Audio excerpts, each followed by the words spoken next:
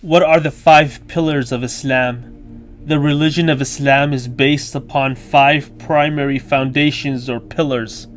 These pillars or religious duties are required, and every Muslim needs to follow and practice them to the best of their ability.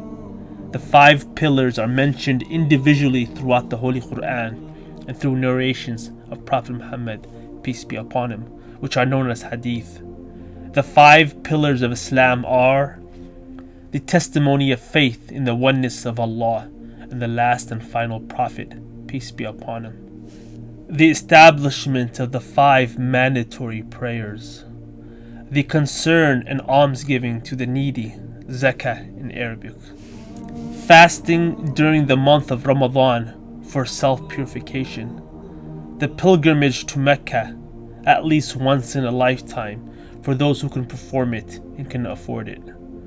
Muslims take these 5 pillars very seriously and prioritize them over other things in life.